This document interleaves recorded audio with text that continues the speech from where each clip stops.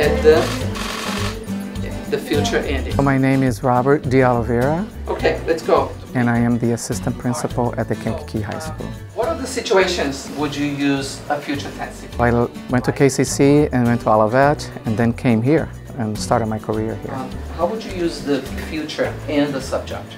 In the beginning, I taught social studies, geography, taught bilingual, taught ESL, I taught U.S. history, and now teaching Spanish 3 honors and Latin American history. It's really exciting teaching kids a new language, especially when they have no other experience except English. Their whole horizon expands. So, ¿cómo llegará ahí?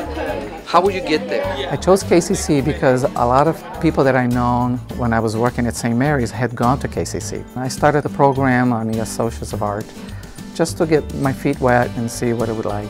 And it was there that I decided to become a teacher.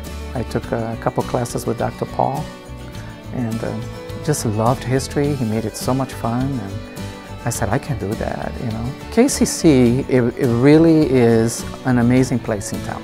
I mean, everything's being offered right there. KCC really is where things should begin. And you should build your academic career and look for your future. They'll help you with your roadmap, but you have to have passion and you have to look for KCC.